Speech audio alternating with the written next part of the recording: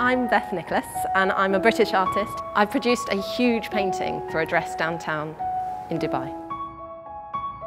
There's a Japanese aesthetic called Wabi-Sabi, which is essentially the appreciation of things that are weathered by time and nature. And I guess in a way my work is trying to replicate that. The artwork is over 8.5 meters long by 1.8 meters wide. I've painted it in a blue-grey, and I've used not just gold but also silver in the work, which gets picked up again by all the marble that you see in the space. Our Dress Downtown Hotel is an incredible space. I am so impressed with the views that you get from every level, and the artwork that's been chosen for the space is just beautiful. I guess the thing that I really want people to feel when they see the work is to feel excited and interested.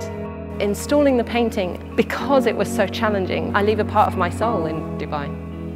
To have invented something that's totally unique to me and my work, that's not made by anybody else, anywhere else, and that has brought me so much joy.